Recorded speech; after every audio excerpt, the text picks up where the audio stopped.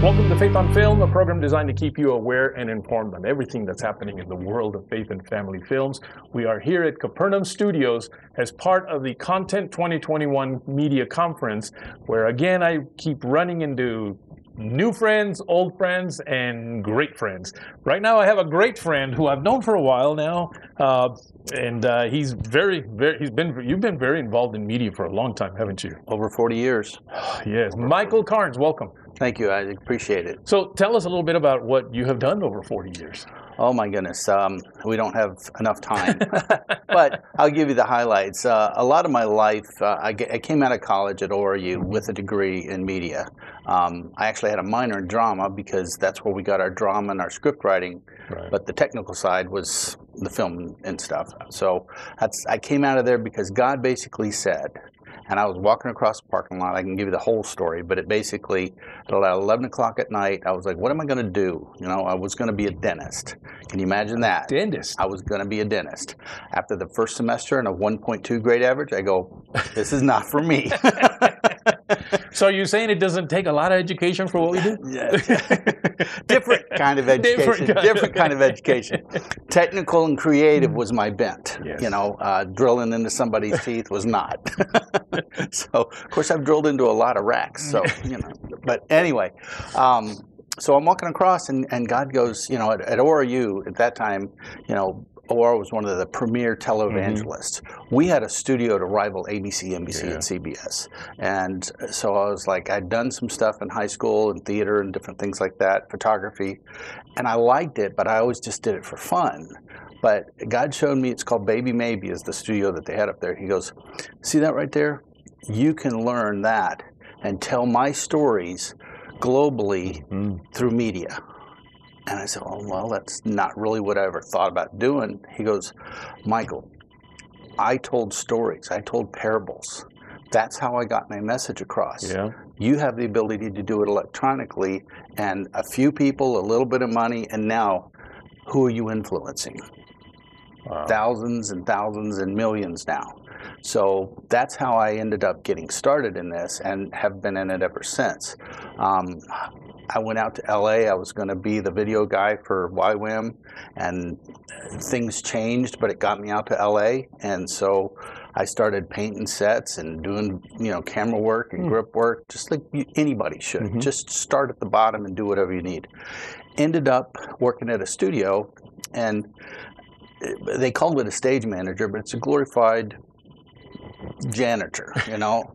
Are the dressing rooms clean? Are the bathrooms clean? Are the floors painted and stuff? But then they hooked us up with clients as they came in, and we were like their Man Friday. We stayed with them while they were there.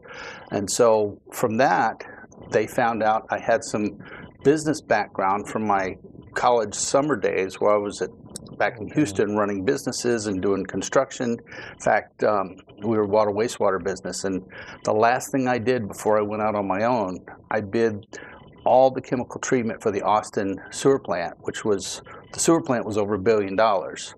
I'm 20, not even 20 years old, and I'm bidding I think ours was about a $250 million bid. But they trusted me because I knew I'm logistics, you know. I'm like, okay, we've got to have this much to do this, which is what? A producer, right? Right. So I'm sitting there counting all this, and that was the last thing I did. So the studio back in LA figures out, hey, this guy knows a little bit more than how to clean a toilet and how to paint a floor. So they lost the salesman and said, hey, come on up and just help us sell. And so I did, and then really got entrenched in what was going on in that world. Then they lost their general manager, and the owners came up to me, the Christian owners, and it's one of the largest independent stages even to this day in LA, in Culver City. He said, you know what, we want to do something a little different. We want to have a big marketing team, but we need somebody to run the day-to-day. So we're going to create a position called Vice President of Sales and Marketing. So I literally went from cleaning toilets and painting floors. Within 3 months, I was the Senior Vice President of Sales and Marketing of one of the largest independent stages in LA. And that is where I got my education. And as you've heard me teach a little bit, I encourage the young ones to listen. Yes. Listen to the guys with gray hair. I listen to, I don't tell this a lot in the world, but since we're doing this, I got to sit and listen to Steven Spielberg, Blake Edwards, Robert Wise, John Huston, Abby Singer, Joe Pytka, I mean, Howard Kazazian. These are the people that kept coming on our lot. And it wasn't, I was no longer cleaning toilets, I was a suit. So I was interacting with them and sitting and having coffee and listening to them.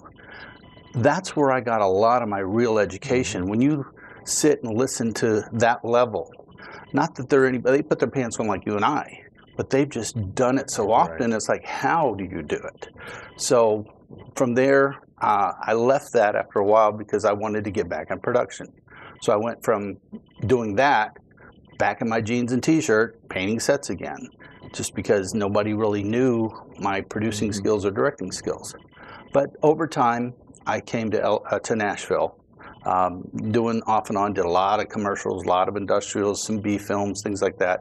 But after my second child, I was like, I'm in Nashville. I'm going to Nashville. There was a production job there for me, and I got there, and then there wasn't a production job. It went away. So I now have got a young family in Nashville, know nobody, and I'm starting all over again.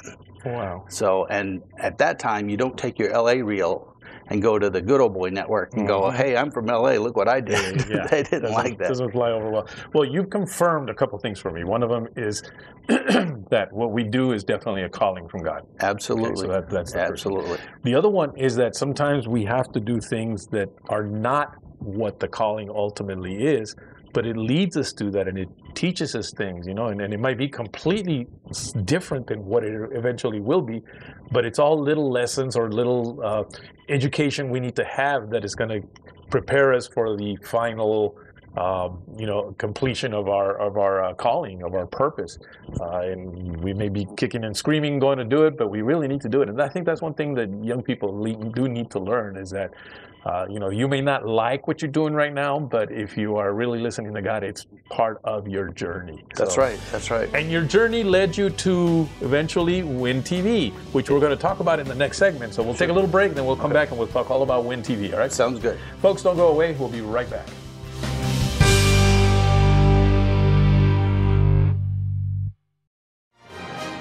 This is Holly on Hollywood.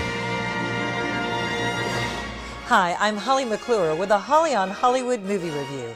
Let's take a look. Legend has it there is a tree in the Amazon that possesses unparalleled healing powers. And the arrowhead is the key to unlocking it. Stop her! Hello. Just wanted you to know, this has been mislabeled.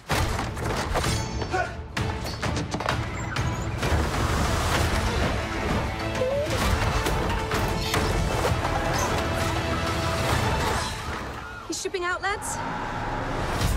Jungle Cruise stars Emily Blunt as Dr. Lily, who hires Frank, The Rock Johnson, to guide her and her brother down the Amazon River in search of a mythical tree of life. They are pursued by a villainous German prince who is also searching for the tree, and a group of creepy Spanish conquistadors back from the dead who are searching for the petals to reverse their immortal curse. Jack Whitehall, Jesse Plemons also star. The PG-13 fantasy adventure has lots of action, life-threatening situations, several fight scenes, CGI snakes, mild language, a tense, almost drowning scene, creepy CGI conquistadors that may be too scary for little ones, explosions, fights, and chase scenes. I laughed out loud at The Rock's jokes and funny puns, a nod to the Disney ride that added charm to his heroic skipper. Blunt is perfectly cast as a smart and brave doctor on a historical mission, going against the 1916 cultural norms by leading the expedition, wearing trousers, Frank calls her pants, and fighting bad guys. The chemistry between the two makes the story all the more compelling and will have you rooting for them romantically. Whitehall is hilarious as the wimpy brother who proves otherwise when pushed around, and the three become quite the team. Jungle Cruise is an entertaining family film with a unique story, strong characters, positive role models, beautiful scenery, and interesting plot twist with a happy ending. I cannot swim. You booked a river cruise and you can't swim? The price just went up.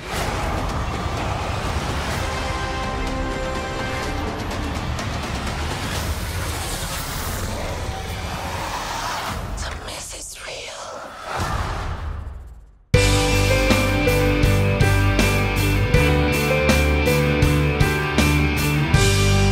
Welcome back to Faith on Film, coming to you from Capernaum Studios as we partake in the Content 2021 Media Conference, which, if you've never heard of it, check it out. The website is there underneath there.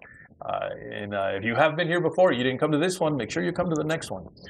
So we are here with Michael Carnes, who, again, has gone through a journey that sometimes felt like wasn't your calling, but yet you understood that it was, or at least you do now. I do now. That it was part of what was going to prepare you for really this, Win TV. That's right. Tell us a little bit about Win TV. Win TV. Well, Win TV came as a compilation from Content 2020, actually meeting other peoples that wanted to do network. As you know, there's a big garden out here that's beautiful, the Creation Garden, and they have a Noah's Ark replica. Upstairs is a tavern that they built for the Washington's Armor set. So all of these people that were talking about networks, God just said, all these 40 years, you've run networks, you've run studios, you've built studios, you get these guys together and help them do what they want to do. And as we talked, we're like, let's just put it under an umbrella of a large network and start creating channels. So in the top of Noah's Ark, we started World Inspirational Network. And it's going to be modeled much like a PBS in the sense that it's viewer-based, donor-based, and membership-based. There's not going to be a subscription fee, not one subscription fee. So the Chinese fisherman could watch, your show on his iPad if he wanted to. So that's kind of where we want to go. And there's revenue streams from, again, as you said, the connecting the dots and the time. The business side of me goes, all right, if we did this way and changed it this way, we have a model now that producers can actually make money with their shows. Channel owners, which is what we're most concerned about, which people don't get, and we'll talk about that in a second, they're the ones that are going to consider the programs. The network's not going to consider the programs as much. We care about the channel owners and whatever subject they want. If they want to do a women's Christian channel, that's women's teaching and about different things that go on in women's lives, that channel owner is going to be the one looking for and managing the programs on that channel. So if we get somebody to tell us that, hey, I got this women's program, we're going to go, hey, you need to talk to Jane because she's the one over that channel. So we're going to be funneling people that way. And one of the exciting things, it's a proprietary software that you cannot be canceled technically because we're not tied to big tech. We have server farms connected around the world that aren't tied. I'm not going to name names, but any of the big tech that has been canceling, we're not tied to those at all. We're independent servers around the world, not the nation, around the world. So this is a global network to reach out and just, it's the Great Commission. We're going to be able to, exactly what you're doing here, we can go out and fulfill the Great Commission going to all ends of the earth. And if you could do it with free TV instead of, this is great TV, but I got to subscribe. And nothing wrong with that model, and there's people out there doing it, and it's great.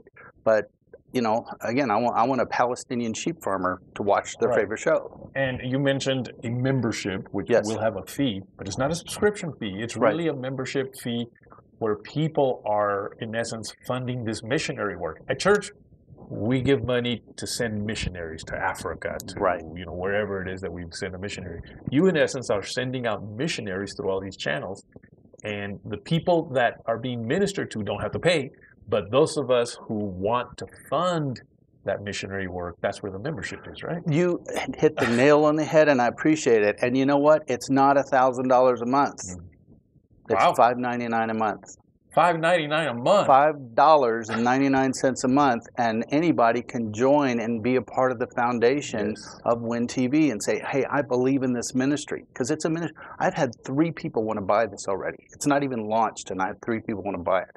I go, it's a ministry. It's not a for-profit, for-sale company. And so how can people at least get started now and follow you, maybe start their memberships? Right. Well, the big thing is www.wintv.world. www.wintv.world. And don't even Google it because we don't have the HTTP yet because we haven't launched. But it's kind of like a private web page. They can get on there. There's contact information.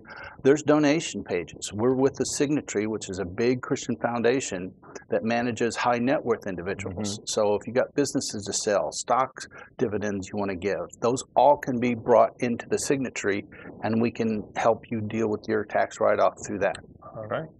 Well, who knows? I may have a channel to launch on your. I want a channel from you. I want one of your TV. channels. Well, thank you for taking time to come and share with us a little bit about your life story and of course, this new ministry that you are involved with.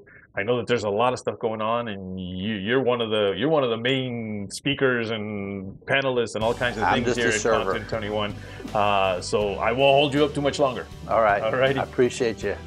God bless you. Folks, don't go away. We're going to be back with another update from Holly McClure.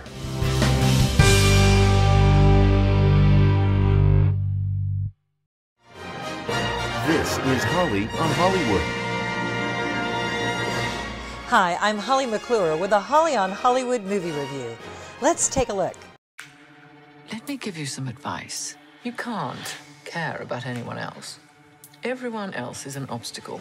Cruella is the 1970s tale about an orphan girl, Estella, whose mother died when she was young.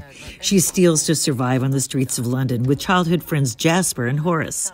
Estella has a talent for fashion design and eventually becomes an apprentice to her idol and mentor, Baroness von Hellman. She eventually becomes famous for her own designs until her past is exposed. Estella becomes Cruella, seeking revenge on the Baroness and all who betray her. In a twist of fate, Cruella uncovers a dark secret that leads to the truth and forever changes her future. Emma Stone and Emma Thompson star. Parents, this PG-13 is well-deserved. Although physical violence is played for comedic effect, there are mature themes and situations which make it more for teen adults than children. A mother's death is partially seen on camera as her child watches. Cruella escapes an attempt to murder her, which causes her to take on a darker side that seeks revenge. And while there's implied violence and murder, there isn't any gore or scary parts. Stone and Thompson play their sinister roles with wicked humor, but it's Stone who brilliantly transforms the animated Cruella into a person with a backstory, making a hero out of a criminal. Cruella is visually entertaining with glamorous fashion, brilliant art design, and a soundtrack loaded with iconic music from the 1970s. Oh, and dog lovers, you don't have to worry about the coat. She stole my dogs. I guess you must hate her. She has made it me or her, and I choose me.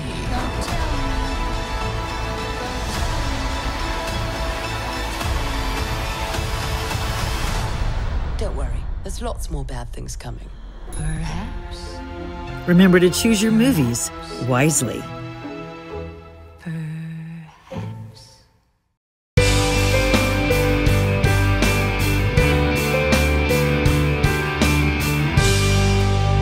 Welcome back to Faith on Film, to one of my favorite segments, which is where we get to talk about Hollywood and find out what's happening in Hollywood. And of course, who better to tell us what's going on in Hollywood than my friend Holly McClure of Holly on Hollywood. Holly, I keep saying so many Hollies. Holly McClure of Holly on Hollywood. Holly, how are you? Doing great, Isaac. I'm doing great, and it's always good to be with you. Thanks. This is a fun segment. I love doing this. It is. It's fun to talk about what's out and let people know. Yeah. And they're in theaters and then streaming as well. Mm-hmm. There are a lot of family-friendly films out right now, which is always good to know. You know, it's good news that there's lots for parents to see and good movies out there. Some of them have been out there for a while, but you want to talk about them? Yeah, but you know, you said something interesting, that there's a lot of family movies. Now, is this sort of a new trend? Or has it kind of always been family films, and for some reason we don't know about it? I think because of COVID and because of so many people being home, you know, studios realized you better get the biggest demographic, and that is attentive children, you know, that were home as well as adults. And I think because of streaming and because of that, that has become kind of the trend, especially over the holidays. And January and February have traditionally been like that. Mm-hmm. Now, as you start getting into April and May, you're going to see more of the action adventure films for summer. So we'll be seeing all those come out, and more of the adult films, and, you know, a broader range. But right now, especially, I think just this time of year, smaller films and family-friendly films. But there are a lot of films that have carried over since Christmas, I mean, Sing 2 has been out. Sing 2 is over $300 million now and climbing and still going. And in fact, I love it because they're even talking about a Sing 3 now because it's so popular and has done so well with audiences. Wow. So that's one of those that, you know, I remember Matthew McConaughey stars Reese Witherspoon, Scarlett Johansson, and Garth Jennings. I interviewed him. In fact, we ran it on the show on Faith on Film, the interview that I had. And he said, well, we'll see what happens. And if it does well, we'll go with Sing 3. Well, I guess Garth is pretty happy because now they're going to Sing 3. So that's good news. Encanto, Yes. that is still huge in theaters. And it's got, you know, the popularity of the songs. You're even hearing top Billboard charts for the songs. So that's good news that, you know, that movie's still out there, Encanto. And that is a Disney, of course. It's the 60th animated film. I love that. The 60th one. So that they're having huge success. And like I said, you know, I know you said you went to that movie with your grandchildren, I think, in the Bruno song. Yeah. We don't talk about Bruno. It is like the biggest song. It's on Billboard charts. So that's kind of interesting. Yeah, that it's made so well. And that again, from Christmas, still in theaters, still doing well. So they're showing good with that. There's a small movie with Dennis Quaid and Queen Latifah called Tiger Rising. It's got some more mature themes about a boy losing his mother and things like that. But bottom line, it's got some warm, funny moments too, and then an interesting ending. So it may be not for little ones. It's not a kiddie film, but for older, mature children, I think they'll enjoy it. Now, I know I totally, The Passion of the Christ. Mel Gibson? Yeah, Mel Gibson. I know he's coming out with another faith-based movie. What can you tell us about that one? That movie I was going to talk about in a little bit. It's called Father Stew, and definitely a film that is going to be. I was going to come to that only because it's coming out in April and it's not really hitting right now with theaters. But Father Stew is Mark Wahlberg and Mel Gibson, and they're starring in this true story based on Father Stew, who was a true character. He was a boxer, and then he went to Hollywood to become a movie star. And well, when that didn't well, he had an almost fatal death accident, and he became a priest. And so the story is about that. And of course, the Catholic faith. Now, Mark Wahlberg did it with Mel Gibson. Mel Gibson's can't say wife, girlfriend, Rosalind Ross. They've had a child together and they live together. Anyway, she directed it. She directed it. And Mark was saying how it was interesting because she did direct this film, and it's one of her 2 or 3 director features. But I'm really excited because Mark said his faith was so strengthened after, not only before playing this role, but that's why he wanted to play the role, because he realized how important it was. He took his kids to see him remove his tattoos because he had tattoos and he didn't feel that was right for what the Bible says about tattoos. So he had his kids watch him get his tattoos removed. Mark got his tattoos removed? Mark Wahlberg, the star of this movie, you know, I mean, remember him from his underwear days as and Marky Mark, and making the commercials for Calvin Klein's. But now, it said his faith was really affected, and so he's even had stronger faith since making this movie as well, and that's why he wanted to play this role so much. This Father Stew, and of course, after Father Stew became a priest, he won many people to the Lord because of his testimony and because of what he could share, what had happened to him. The real Father Stew passed away, I think, in 2014. He was 50 when he passed away. He died of a terminal illness. But this is the true story of his life. And yes, Mark Wahlberg stars. It's going to come out for Lent. So in the middle of April, it'll be coming out. Yes, it'll be coming out for Lent. So they're excited about that. And Mark has another movie that's out, Uncharted. It's a PG-13 film. He's starring with Tom Holland, Spider-Man. Many of you may recognize Tom Holland as Spider-Man. And it's a real fun adventure. It's basically these two guys are going after a treasure, and the journey takes them, I mean, to literally buried treasures, sunken ships. Antonio Banderas stars, Bryan Cranston stars with them, the bad guys, and it's based on a video game. So they took the video game and made it into a movie, and that's why a lot of kids are going to like it. A lot of teens and adults who played that movie will like it. The game will like it. Again, Uncharted, and it's a PG-13. So we're seeing a lot of movies come in at PG-13, again, trying to get families back in the theater. This is an effort for theaters to try to get families back in and not just streaming and staying at home. So there's a concerted effort with theaters right now, Isaac, because they're very concerned. They lost a lot of people coming to the theater because of COVID and otherwise. But I think, and you may, it'll be interesting to see what you think too. I think people are ready to go back to the theater. They're ready to get out of their houses and start living again and doing what they used to do and going and have popcorn together as a family and enjoying family films. So I think we're going to start seeing theaters get bigger and bigger audiences as more of the, COVID mandates are released. Do you think that Hollywood is going to stay into this trend of maybe doing more family type movies? I would hope so, because this is their box office. This is where they're making it. Now, we saw, for instance, talking about our friend Cindy Bond, who did the movie Redeeming Love, and that was PG-13. And again, it wasn't for family, but it was for older teens, mature teens to adults. They've made $10 million now so far. It's been out several weeks. But, that she was hoping to do better with that.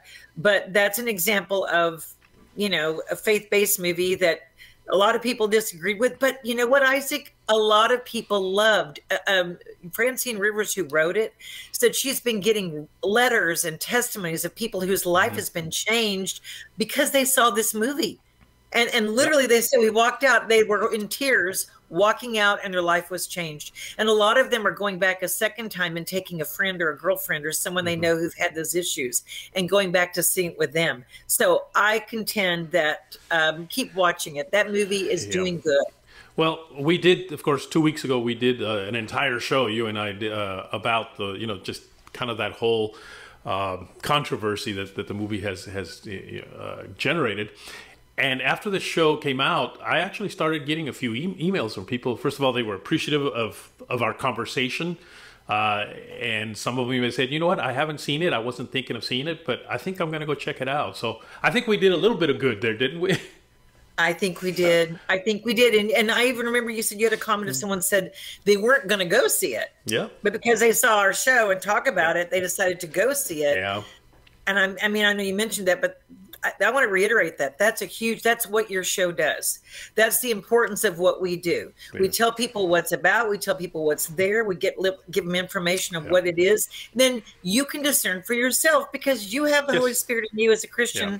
Every viewer should have that spirit and know, okay, you should be discerning for yourself. Yeah. Some people, it's language. They can't watch a movie with language. Some people, it's sexual situations. Some people, if it's in moderation, they can understand and they can filter because it doesn't affect their... So everyone's different in the way that they view and watch films and the way that it affects them. And that's what this show is for, is to inform them and then let them make the decision for themselves. Well, thank you, Holly. Folks, if you want to write Holly a note, you can do so by writing faithonfilmtv@gmail.com. You can also write me, but I'm not as important. Holly's the one you want to hear from. So write Holly at faithonfilmtv@gmail.com. Holly, thank you again, and we'll see you again next week, all right? Thank you. Good to see you, too. All right, folks, take care.